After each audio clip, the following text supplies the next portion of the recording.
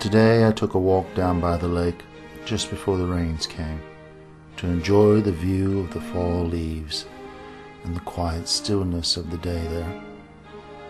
I hope you enjoyed the video that I took.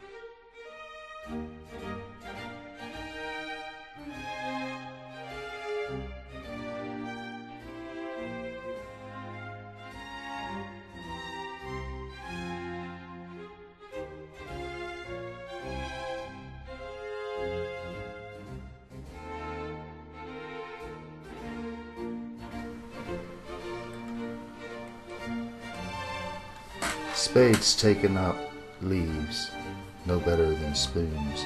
The bags full of leaves are light as balloons. I made a great noise of rustling all day, like rabbit and deer running away. But the mountains I raised elude my embrace, flowing over my arms and into my face.